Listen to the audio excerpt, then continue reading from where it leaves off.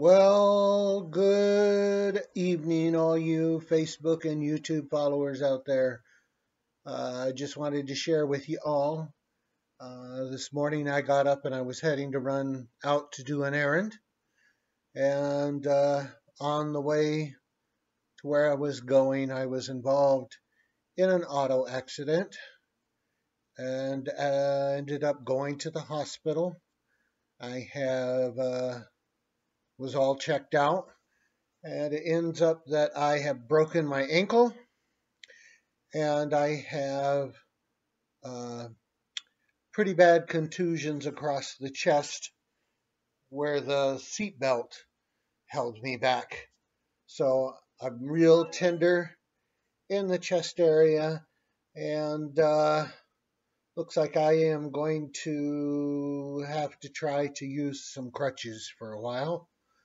Uh, I tried today. I don't have much upper body strength, so it's very, very difficult, and I have to keep reminding myself little steps, little steps.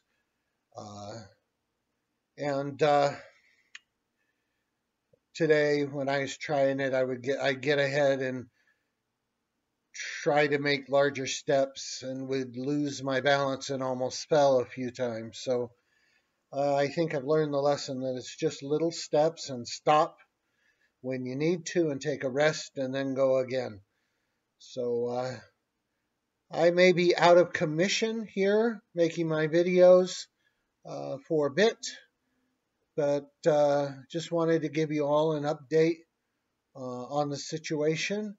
And I would appreciate all your good vibes and prayers and thoughts uh, that you may send my way.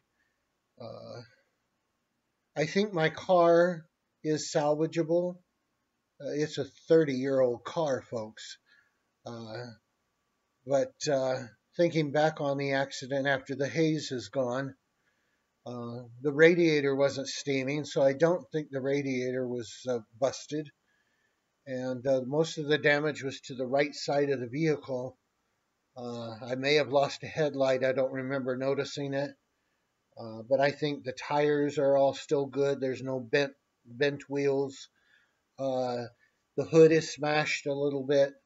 All of those things are replaceable from a junkyard. So I'm just glad that I lived through it. Nobody else was severely hurt. Uh, the other driver got out of his vehicle. I'm sure he's going to have some soreness and some stiffness. I hit him broadside. So anyway, just wanted to keep you all up to date. Y'all have a good evening. And when I can, I'll be back to do some more videos. Alrighty. Good night.